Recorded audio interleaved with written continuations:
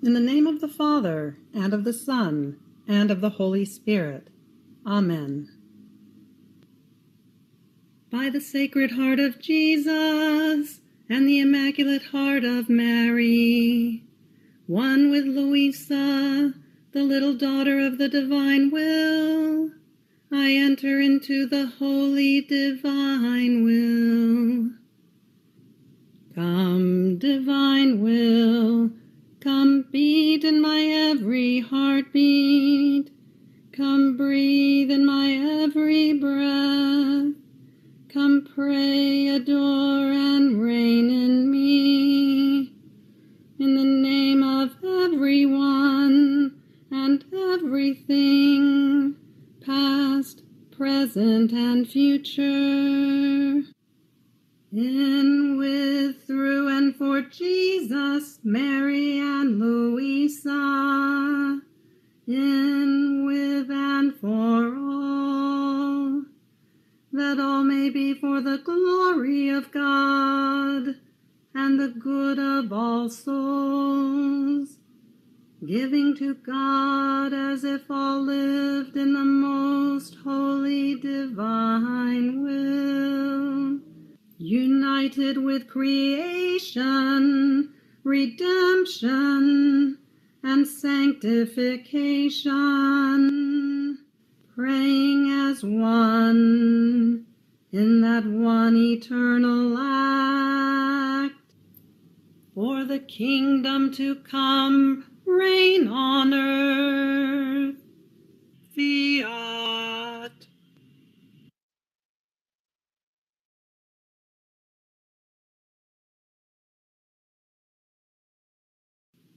Book of Heaven, Volume 20, Part 2. September 23rd, 1926. How the one who must do universal goods must make up for all. The three planes of the will of God. I was fusing all of myself in the holy divine volition, with the piercing in my soul of not having seen my sweet Jesus, while trying to do my acts in his will, since I did not feel him together with me. Oh, how I felt a piece of myself being torn away. So I felt my little and poor existence being torn to shreds without Jesus, and I prayed that he would have pity on me and come back quickly to my poor soul. And then, after much struggling, he came back, but so very afflicted because of the human perfidy. It seemed that nations upon nations were brawling among themselves, to the point of preparing deposits of weapons in order to fight against one another, preparing unexpected things to make battles arise. What madness! What human blindness! It seems that they no longer have sight to see good, order, harmony, but they have sight only to see evil. And this blindness makes them go off their heads, and so they do crazy things. So in seeing him so afflicted because of this, I said to him, "My love, leave this sadness. You shall give them light, and they shall not do it. And if my pains are needed, I am ready, as long as they all remain in peace." And Jesus, with dignity and severity, told me, "My daughter, I keep you for myself, to form in you my kingdom of the supreme Fiat, not for them. I have made you suffer even too much to spare the world, but because of their perfidy, they do not deserve that I keep making you suffer for their sake." And while he was saying this, it seemed that he was holding an iron stick in his hands, in the act of casting it over the creatures.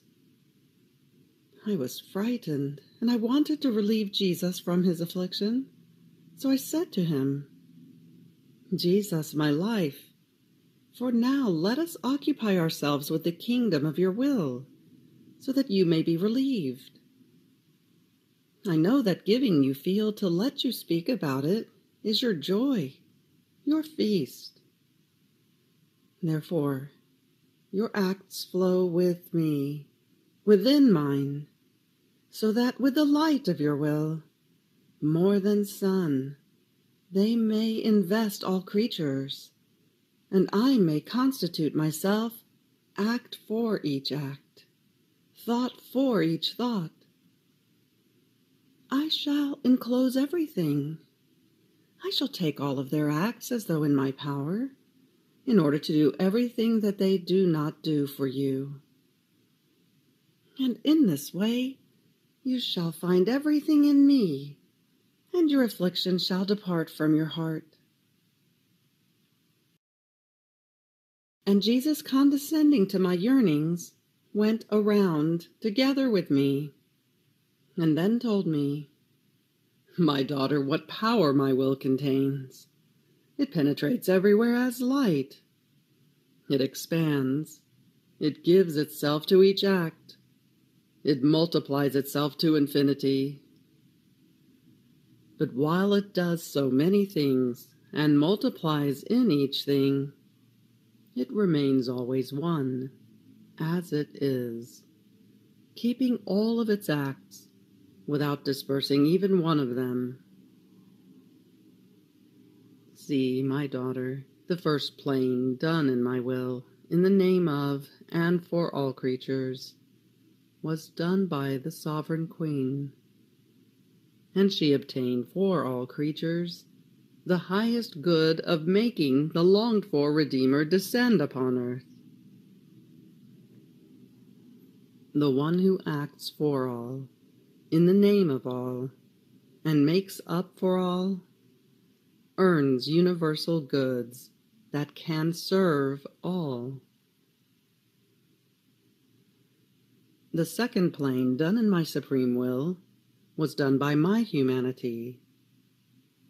I embraced everyone and everything, as if all were one. I satisfied for all. I left not even one active creature without constituting my act in it, so that the glory, the love, the adoration to my celestial Father might be complete for each active creature. And this impetrated the fruit of my coming upon earth. It earns salvation and sanctity for all. And if many do not take it, it is their fault, not the fault of the giver. Therefore my life impetrated universal goods for all. I opened the gates of heaven for all. The third plane in my will shall be done by you, and this is why, in everything you do, I make you act for all, embrace all, make up in the name of each of their acts.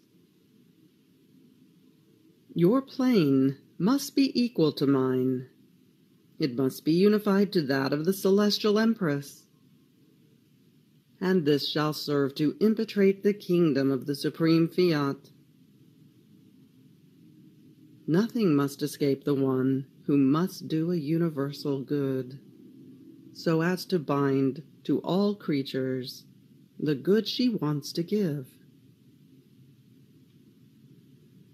In order to make up for all, the acts done in my will form double chains, but chains of light that are the strongest, the longest, not subject to breaking. No one can have the ability to break a chain of light. It is more than solar ray that no one can shatter, and even less bar its way to whatever place the length and width of the ray wants to reach. And these chains of light bind God to give universal goods, and the creature to receive them. September 26, 1926. The mere word, will of God, contains an eternal prodigy. How everything converts into love and prayer.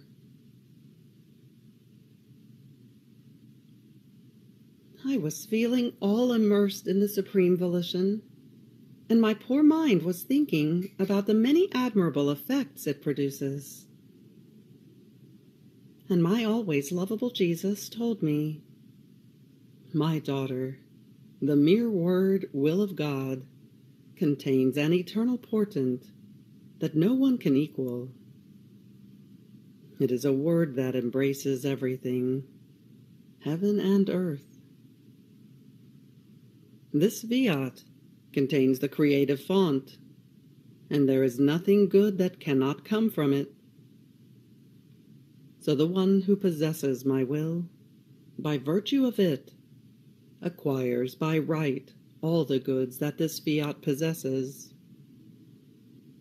Therefore, she acquires the right to the likeness of her Creator. She acquires the right to divine sanctity, to His goodness, to His love. By right, heaven and earth are hers, because all came into existence from this Fiat. With reason, her rights extend over everything. So, the greatest gift, the greatest grace I can give to the creature, is to give her my will, because all possible and imaginable goods are bound to it, and by right, because everything belongs to it."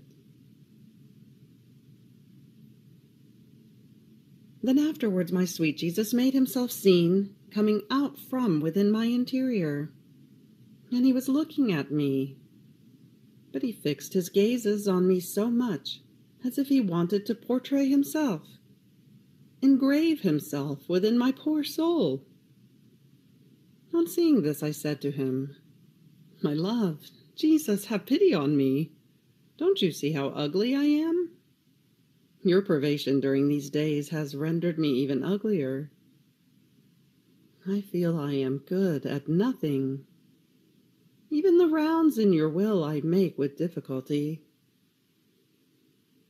Oh, how bad I feel.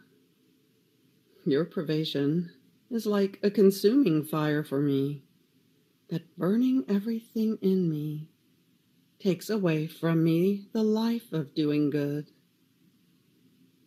It leaves me only your adorable will, that binding me all to itself, makes me want nothing but your Fiat, and see and touch nothing but your most holy will." And Jesus, resuming his speaking, added, "My daughter, wherever my will is present, everything is sanctity, everything is love, everything is prayer. So since its font is in you, your thoughts, your gazes, your words, your heartbeat, and also your movements, everything is love and prayers. It is not the form of the words that form prayer. No, it is my operating will, that dominating all of your being, makes of your thoughts, words, gazes, heartbeats, and movements as many little fountains that spring from the supreme will, and rising up to heaven in their mute language. Some pray, some love, some adore, some bless. In some, my will makes the soul do what is holy, what belongs to the divine being.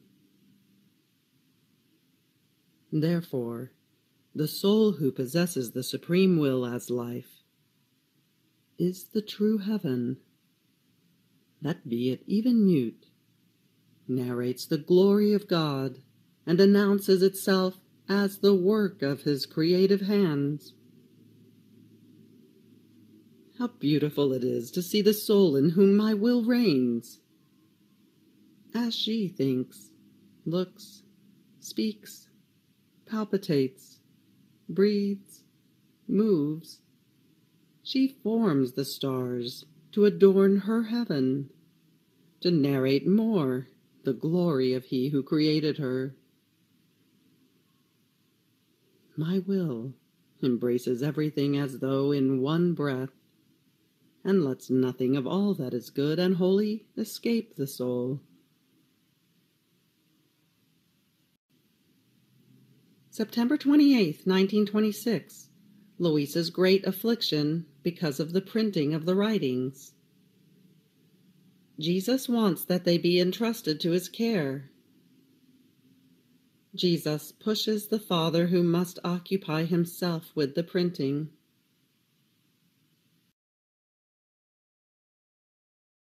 I was feeling oppressed, and as though crushed under the weight of a profound humiliation, because I had been told that not only what regards the will of God must be printed, but also what regards all the other things that my lovable Jesus has told me. My pain was such as to take away from me even the words, to be able to say something, so that they would not do it. Nor was I able to pray my beloved Jesus that he would not allow it. Everything was silence, inside and outside of me. Then my lovable Jesus, moving in my interior, clasped me to himself to infuse in me courage and strength. And he told me, "My daughter, I do not want you to look at what you have written as your own, but to look at it as mine, and as something that does not belong to you. You must not enter into it at all. I shall take care of everything. Therefore, I want you to entrust it to my care, and as you write, I want you to give it to me as gift, that I may be free to do whatever I want, and you may be left only with what you need in order to live in my will. I have given you as many precious gifts, for as many knowledges as I have manifested to you. And you want to give me no gift? And I, my Jesus, forgive me. I myself would not want to feel what I feel. Thinking that what has passed between me and you must be known to others makes me restless and gives me such pain that I myself cannot explain. Therefore give me strength. In you I abandon myself, and I give everything to you." And Jesus added, "Good, my daughter. It is my glory, the triumph of my will, that requires all this. But it wants, it demands that its first triumph be over you. Aren't you happy to become the victory, the triumph of this supreme will? Do you not want, then, to make any sacrifice, so that this supreme kingdom may be known and possessed by creatures? I too know that you suffer very much in seeing that after long years of secrecy between me and you, in which I have kept you hidden with so much jealousy, our secrets are now coming out. You feel your strong impressions. But when it is I who want it, you too must want it. Therefore let us be in agreement, and do not worry." Then after this he made me see Reverend Father, and Jesus, being near him, placed his holy right hand on his head to infuse in him firmness, help, and will, saying to him, "My son, hurry, do not lose time." I shall help you. I shall be near you, so that everything may go well, and according to my will.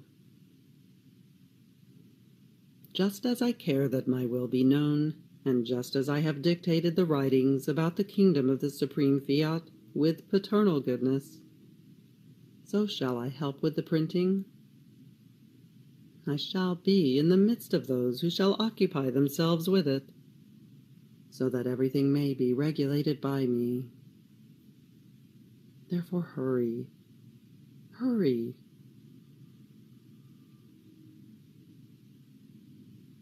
October 2nd, 1926.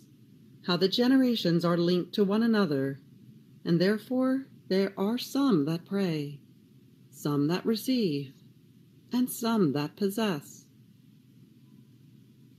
How Jesus gives according to our dispositions. His word is a new creation. How in heaven there are no secrets. I was feeling embittered to the summit because of the privation of my sweet Jesus. Oh, how bad I felt! I could not take any more. But when I reached as though the extremes of pain, he moved in my interior, and all afflicted told me, "My daughter, I am looking at how much I have to expand the boundaries of the kingdom of my will to give possession of it to creatures. I know that they are unable to grasp the endlessness that the kingdom of my will contains, because it is not given to them, as creatures, to cross and embrace a will that corresponds to a kingdom that has no boundaries. In fact, since they are created beings, they are always restricted and limited. But even though they are limited, I dispose more or less goods, and the extension of the expanses that they must possess, according to their dispositions. And so I am looking at posterity, at the dispositions that they shall have. And I am looking at those in the present to see the dispositions that they have, because those in the present must pray, impetrate, and prepare the kingdom of the supreme Fiat for posterity. And according to the dispositions of posterity, and to the interest of those present, so do I keep expanding the boundaries of my kingdom, because the generations are so linked to one another that it always happens this way. One prays, another prepares, another impetrates, another possesses. The same happened with my coming upon earth in order to form the redemption. It was not those who were present that prayed, sighed, and cried to obtain its goods. They are the ones who enjoy them and possess them, but those who lived before my coming. And according to the dispositions of those in the present, and the prayers and dispositions of those in the past, so did I expand the boundaries of the goods of redemption. In fact, only when a good can be useful for creatures, then do I give it. But if it brings them no utility, why give it? And this utility is taken by them if they have more dispositions. But do you know when I expand its boundaries? When I manifest to you a new knowledge that regards the kingdom of my will. This is why, before manifesting it to you, I cast a glance over all to see their dispositions, whether it shall be useful for them, or it shall be for them as if it had not been spoken. And in seeing that I want to expand my boundaries more in order to give them more goods, more joys, more happiness to possess, but they are not disposed, I feel afflicted, and I wait for your prayers, for your rounds in my will, for your pains, in order to dispose those present, as well as posterity. And then I return to the new surprises of my manifestations about my will. This is why I am afflicted when I do not speak to you. My word is the greatest gift. It is a new creation, and being unable to issue it from myself, because creatures are not disposed to receive it, I feel within me the weight of the gift I want to give, and unable to give it, I remain afflicted and taciturn. And my affliction grows even more in seeing you afflicted because of me. If you knew how I feel your sadness, how it all pours into my heart. My will brings it deep into my inmost heart, because I do not have two wills, but one. And since it reigns in you, as a consequence, it brings your afflictions deep inside of me. Therefore, pray, and let your flight be continuous in the supreme Fiat, that you may impetrate that creatures would dispose themselves, and I may return to speak once again. Having said this, he kept silent, and I remained more afflicted than before. I felt all the weight that Jesus felt, because of the lack of dispositions of creatures. I felt as if Jesus would no longer speak to me for now. But Jesus, wanting to cheer me from my affliction, and also cheer himself, told me, "My daughter, courage. Do you think that everything that passed between me and you shall be known? No, my daughter. I shall make known that which is necessary, that which regards the kingdom of the supreme Fiat. Or rather, I shall be even more generous, compared to what creatures shall take of this kingdom of mine, to give them free field in order to advance more and more, so as to let them expand their possession in the supreme Fiat, that they may never say, 'Enough, we have no place else to reach.' No, no, I shall use such abundance that man shall always have something to take and to extend his journey.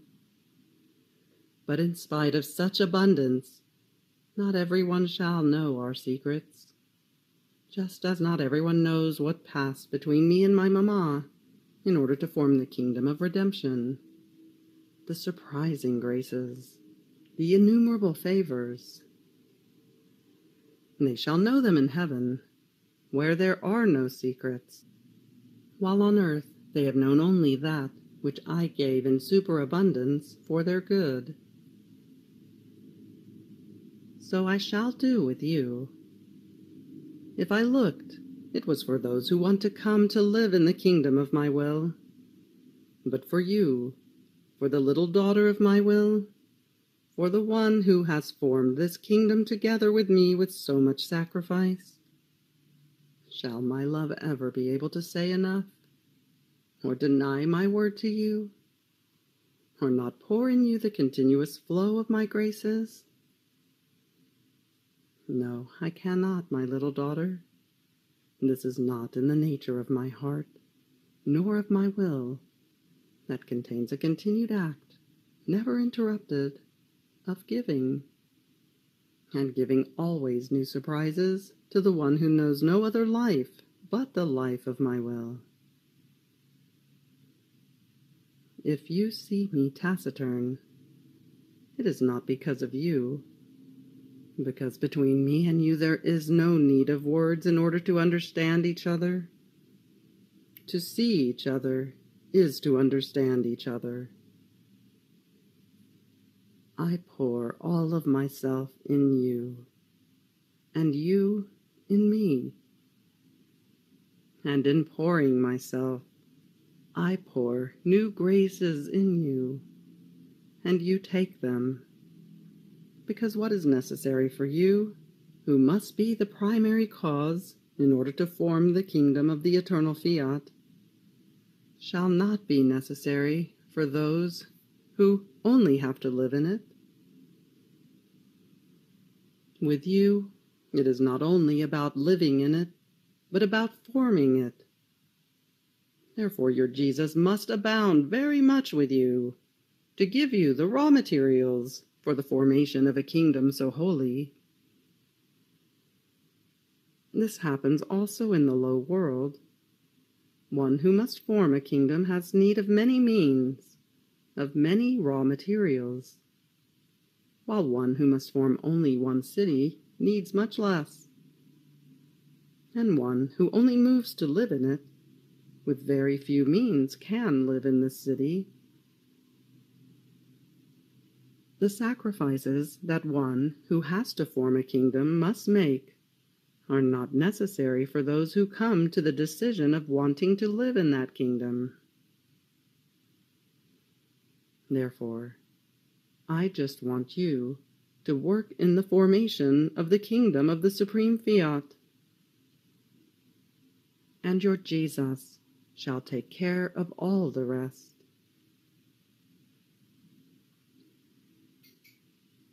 You have reached the end of the Book of Heaven, Volume 20, Part 2. Fiat.